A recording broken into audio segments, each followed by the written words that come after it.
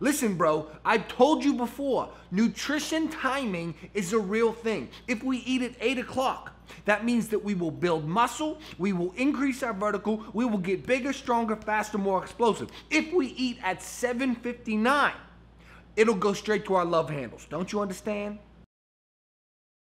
Okay, good, so you're with me. But let's go ahead and get your post-workout meal ready so that we can eat it at exactly 8 o'clock.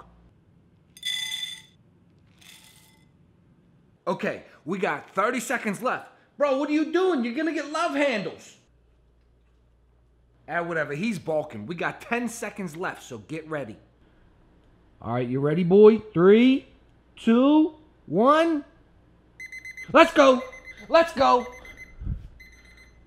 Yes, that is gains right there. Young visionary, and I don't know where I am. I'm running blindfolded, like I ain't got a plan. You either steady living life, or you afraid to die. But if you don't take that leap, how you know that you can't fly? So I'm just... Ladies and gentlemen, before we get started, make sure that you like this video, make sure that you subscribe to the channel, click the bell so that you never miss another video, and jump down below in the comment section if you want a free bodyweight vertical jump training program. Tag 3 friends on my Instagram if you want a free weight training vertical jump program, which also has in it a full shopping list for athletes with all of the foods that you should be eating to optimize your performance as an athlete. So go and get that, and that will literally, you won't even have to watch this video. But anyways, we have a question from Zain Bajwani, who says, what food should I be eating as a 14-year-old to help increase my vertical?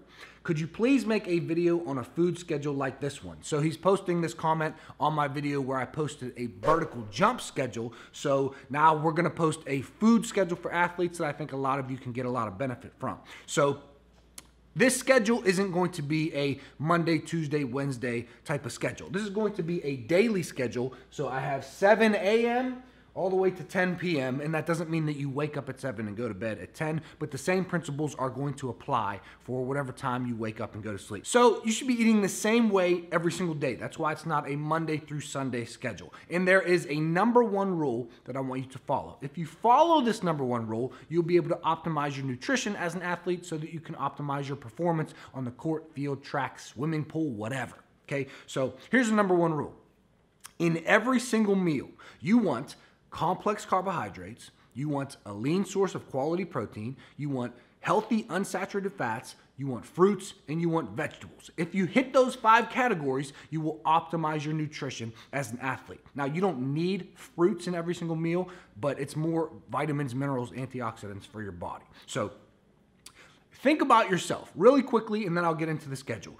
When is the last time that you ate complex carbohydrates? Healthy complex carbohydrates like rolled oats, not the instant oatmeal packets, whole grain rolled oats. When's the last time that you ate brown rice? When's the last time that you ate white rice or wild rice or black rice? When's the last time that you ate quinoa? When's the last time that you ate whole grain pasta? When's the last time you ate whole grain bread? For proteins, when's the last time that you ate chicken or steak or salmon or tilapia or eggs? Some of you might be like, this morning, that's really good. Some of you might be like, not for a while. I've been eating Cheetos my whole life. So think about fats. This is where people go wrong. When is the last time that you ate healthy unsaturated fats like nuts, peanuts, walnuts, almonds, peanut butter, almond butter, walnut butter? Peanut butter is the savior for a lot of athletes. If they didn't eat peanut butter and jellies or peanut butter in general, they would not get their healthy unsaturated fats. When's the last time you ate avocados or salmon with omega-3s in it? These are all healthy fats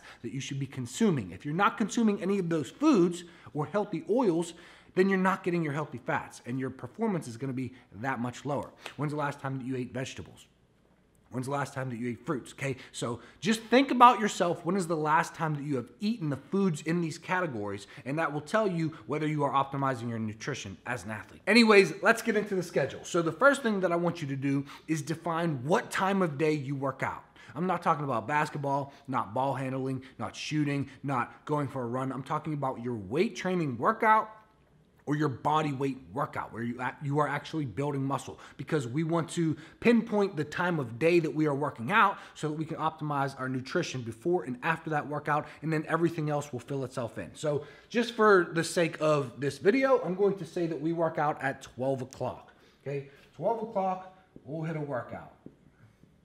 Okay, now if you work out at a different time of day, just apply these same principles to the time of day that you work out. Okay, so 12 o'clock is our workout. 3 hours before our workout, we want a main meal. So 1, 2, 3, this is a main meal. Okay, we can call that breakfast. Okay, so that's our main meal. And in our main meal, we want carbohydrates, complex carbohydrates, lean source of quality protein, healthy unsaturated fats, fruits, and vegetables. So this could be oatmeal for our complex carbohydrates, eggs for our protein. We'll put peanut butter in our oatmeal for our healthy unsaturated fats.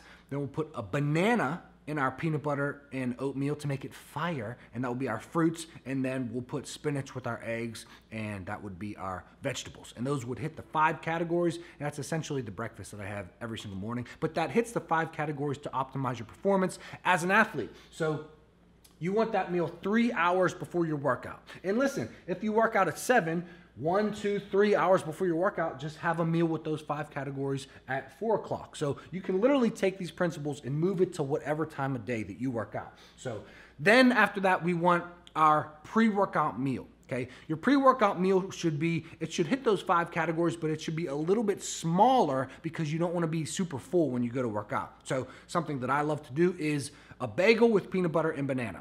Simple. Okay, so that you want that an hour and a half before you work out. So 10:30, we want our pre-workout meal. Okay, pre-workout meal is at 10:30. If you're going to take a pre-workout supplement like caffeine or coffee or whatever you're going to take, then you want that 30 minutes, 10 to 30 minutes before you work out. So right around here, around 11:45 or whatever, you would hit your pre-workout supplement. Okay? That'd be your pre-workout supplement. Now, you don't need a pre-workout supplement. I like to take pre-workout supplements. Sometimes I forget to take pre-workout supplements. It's really not a big deal. Just go in there and kill your workout regardless. After your workout, within 30 minutes of getting done with your workout, you want protein and you want carbohydrates. And you want a decent amount of protein and carbohydrates. So I weigh 200 pounds. I get 50 grams of protein and 100 grams of carbohydrates directly after my workout. And this is why. After you work out, you rip your muscles apart, you break them down. Your muscles are then ready to rebuild bigger, stronger, faster, more explosive. Your cells are open and ready to take in nutrients. So give them what they want. Give them proteins, give them carbohydrates to build up bigger, stronger, faster, more explosive. So let's go ahead and write that on the board. We worked out at 12. We'll give us a 2-hour workout to do a proper dynamic warm-up, our workout, and then some static stretching at the end. So 12 o'clock we worked out. It took us until 2. So right after 2 o'clock, right before 3, that's when we want our post-workout shake or post-workout meal, okay? 1 hour after you're done working out. So we got done working out at 2. At 3 o'clock, 1 hour after you're done working out, you want a meal with those 5 categories. So meal right here. Main meal with complex carbohydrates, proteins, fats, healthy fats, vegetables, and fruits. Okay, so that's going to be 1 hour after you work out. Now, since we've optimized our nutrition before and after our workout, it becomes very easy to just fill in the rest of the blanks. So when you get hungry, you should eat. If you're a little bit hungry, you should have a snack. If you're really hungry, you should have another meal. So in your snacks and your meals, they should all contain those 5 categories. Your snacks, they can be missing 1 or 2. Doesn't really matter. But let's say 3 o'clock, we eat, and then 5:30, we get a little bit hungry. So right here, we want a snack.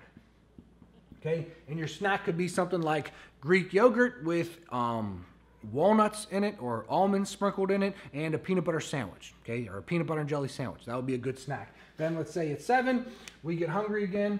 We want to have a meal, okay. That would be something like chicken, rice, broccoli, and then some almonds, and then we have some raspberries, okay. That would be a good meal. Then let's say we get hungry before bed. It doesn't matter if you eat before bed or not. Some people are like, if I eat right before bed, I will get fat. Completely untrue. Completely untrue. What matters is calories in versus calories out. If you burn more calories than you consume, then you will lose weight. If you consume more calories than you burn, then you will gain weight. It really doesn't matter if you eat right before you go to bed or not. I eat before I go to bed every single night. So be careful with these little white lies that people like to tell you. So If you want another snack or another meal down here, then have another snack or another meal down there, and make sure it hits those 5 categories in the #1 rule to optimize your nutrition as an athlete. Okay, so if you want to build muscle and get bigger, then eat a little bit more. If you want to lose weight and burn fat, then eat a little bit less. You can track your macronutrients in something like MyFitnessPal. I do track all my macros, so I know exactly how many proteins, fats, carbohydrates I'm getting every single day. But if you are a young adult or a young athlete, I don't think that you need to track every single thing that you eat. I think you need to focus on making healthy food choices. Make healthier choices. Instead of the instant oatmeal packets, get rolled oats. Instead of eating Cheetos all day, get some fruits, get some vegetables. So get some good quality, nutrient-dense food choices, and you will be able to optimize your nutrition as an athlete. So there you go. Those are some foods that you can eat, and there's a food schedule that you can use to optimize your performance as an athlete. Like this video if you like it, subscribe to the channel, click the bell if you haven't already, comment, jump down below in the comment section for a free bodyweight vertical jump training program, and take action, because action is everything. Knowledge is not power. It is only potential power until you take action on what you know. The way to get results in your life isn't just to think about it, it's to go out and do it and make it happen. I'll see you guys in the next video. Young visionary, and I don't know where I am. I'm running blindfolded, like I ain't got a plan. You either steady living life or you afraid to die. But if you don't